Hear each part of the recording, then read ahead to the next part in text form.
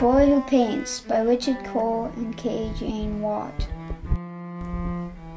It is still winter, not quite spring, in a town that you know.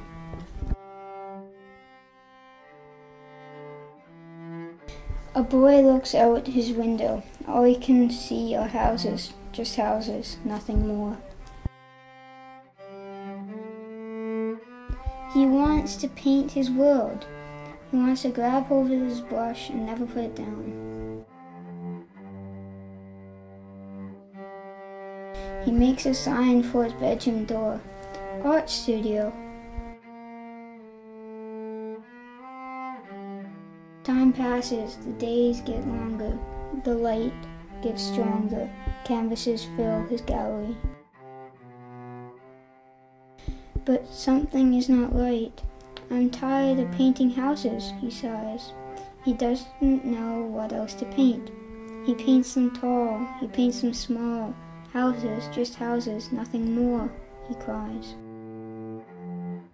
Mad, sad, tired, and even madder still, he piles up his canvases. Yep, every single one. It is a big pile. A garbage truck rumbles past and slows way down. The boy grabs an armload of his paintings and heads for the truck. But something stops him. What do you think it is? Do you think it is mother or his father telling him no? Do you think it is the garbage man? Well, you might be mistaken. He stops himself. He stops when he comes face to face with color. He stands still for a whole minute. Suddenly he sees color in everything. He sees great paintings all around his country town.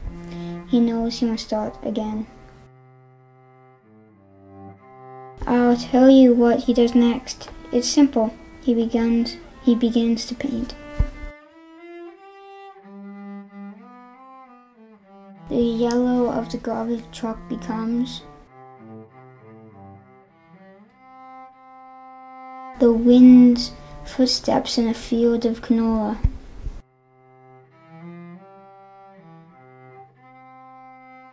The red of a stop sign becomes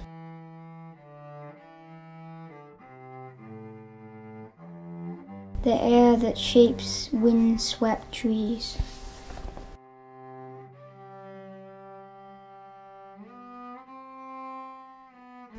The blue of a sputtering boom lift becomes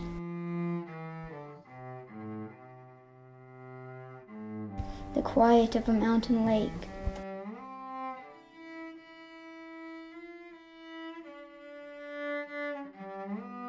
The boy paints early in the morning. The boy paints late at night. His mother tells him, "Eat your breakfast and go to bed." Has your mother ever told you to do something you just can't do? Have you ever answered, "In a minute," and shrugged your shoulders or rolled your eyes? Well, the boy did, and you know what? He kept on painting. A row of orange hazard cones becomes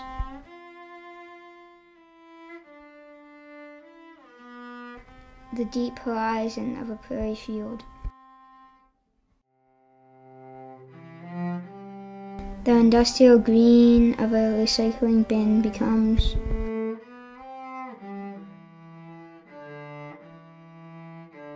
the hazy mystery of a forest floor.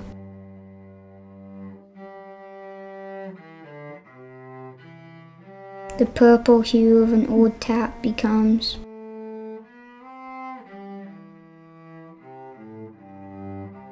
the corner beyond the nodding petals.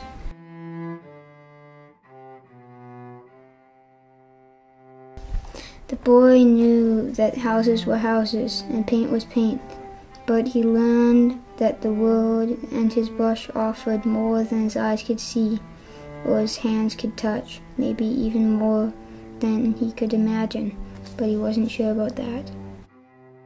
Do you know what happened next? And after that, the boy kept on painting his whole life.